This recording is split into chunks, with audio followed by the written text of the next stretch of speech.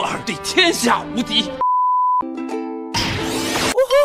大家好，我是臭小黄呀。相信点击这个视频的你们，小时候一定玩过不少街机游戏吧，而且也一定有许多游戏还没玩通关，甚至连结局是什么都不知道。今天我就带来一款我小时候玩过的街机游戏《三国志》。其实这个游戏是第2代了，只不过我们玩的比较多的是第2代。这个游戏的原名叫《吞食天地2：赤壁之战》，是1992年发行的，45入，就是30年前的游戏了。那么它的最终结局是什么呢？我们直接开启本期视频的内容。事先说明，这是游戏剧情，不关历史的事。据说东汉末年，董卓暴政，百姓民不聊生，然后他就被嘎了。董卓被刘备嘎了之后，他的义子吕布也因此下落不明。很快，7年之后，曹操占据了东汉1/3的土地，并自称魏王。荆州是兵家必争之地，于是他率领100万大军向刘备所在的荆州发起进攻。刘备马上派出他的五虎上将中的关张赵黄，这里没有马哈，代替马超的居然是魏延，可能是游戏背景马超这时候还没归降吧？不对，黄忠也没有吧？很快，曹操大军就来到了博望坡。这时，只见关羽关将军骑着一匹汗血宝马，杀了曹操大军一个措手不及。只见关将军神勇无敌，一路过关斩将，并朝着天上喊了一句：“老子他妈队友呢！”然后在不久后，他便在树林里遇到了曹军猛将李典。李典手上的水还没喝完，就被前来的关将军吓了一跳，然后关将军便用10几秒的时间带走了敌将李典，并又大喊了一句：“这水还是温的。”然后关将军深入敌营，这时他的汗血宝马却不知为何不见了。没有马骑的关将军只能赤手空拳跟曹军对抗，非常的吃亏。但是我儿对天下无敌，所以很快关将军又遇到了曹军猛将夏侯惇。只见夏侯惇骑着一匹马冲了出来，然后就被打倒在地，马被抢啦，何者是来送马的是吧？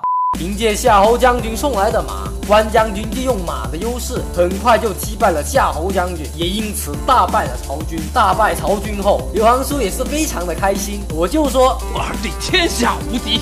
然后就非常大方的请几位将军吃饭，但是好景不长，这饭才刚吃完，因为博望坡的失利，曹操再次组织大军进攻新野。攻进城里的曹军才发现城里早已空无一人了，原来城里的人早就弃城跑了，并在城里驻扎了。就在此时，关将军又杀了回来。关将军赤手空拳打败了还没反应过来的敌人，还在不知道哪里搞来了一匹马，直接杀入了城内，然后就换人了。然后张飞张将军没打过，又换成了赵云赵将军。只见赵将军直接放火火烧了新野，然后不到30回合，赵将军也被击败了，然后反被休息完的关将军 K 了头，因此曹军再次大败。曹操知道后，直接又派出3个美人刺杀刘皇叔。虽然3个美人的功夫不差，但是毫无悬念，他们还是被击败了。新野城一战，曹军伤亡惨重，曹人率军逃到了白河，却不知中了诸葛亮的计谋，曹军的船被冲得七零八落。关将军乘胜追击，跳到了床上，直接从床上杀到了地上，终于追到了正在撤退的曹人，与他展开决斗。在用了几个币后，关将军也是没有悬念的战胜了曹人，曹军又损失1员大将。虽然刘军博望坡之战、火烧新野、白河放水3场战役大败了曹军，但是曹操的势力实在是太大了，新野城还是被攻陷了，刘备的军队也被曹军击溃了。但是刘备依旧选择带着百姓逃跑，将军们就负责断后。不久后就遇到了敌将淳于岛，淳于岛很快就被赵将军击败了。击败淳于岛后，赵将军得知刘备的妻儿跟大部队走散了，于是他在乱军中找了很久，终于在一口井的旁边找到了抱着阿斗的米夫人。于是将军恳求米夫人上马，但是米夫人怕拖后腿，将阿斗托付给将军，便投井自尽了。然后将军带着阿斗一路杀回了长板桥，并在这里遇到了其他的将军。这时曹军又追了上来，不是，怎么把我卖了呀？于是将军把追来的曹军敌将夏侯杰和晏明击败了，成功的掩护了刘皇叔撤退。逃走的刘皇叔来到了江东，试图让孙权与他联手对抗曹操，但是孙权觉得现在刘备没什么实力，于是让他展示一下。这里展示的方法就是在30秒内击败20个曹操木人。展示完强大的武力后，孙权答应了孙刘联盟。孙刘前脚刚联盟，后脚曹军又来了，曹军的连环战床来势汹汹。诸葛亮见此心生一计，引来东风，火烧了连环船，并让将军们前往敌船消灭曹军。每位将军都各显神通，一路过关斩将。很快他们就找到了曹操的大本营，但是曹操的将领张辽前来掩护曹操撤退。张辽虽神勇，但是不敌超能力，很快就被击败了。然后将军们继续乘胜追击，在打败了数不清的敌人后，他们追到了一座寺庙，在这里又遇到了另一位曹军门将徐晃。徐晃的实力也是非常强悍，但是也仍然不敌，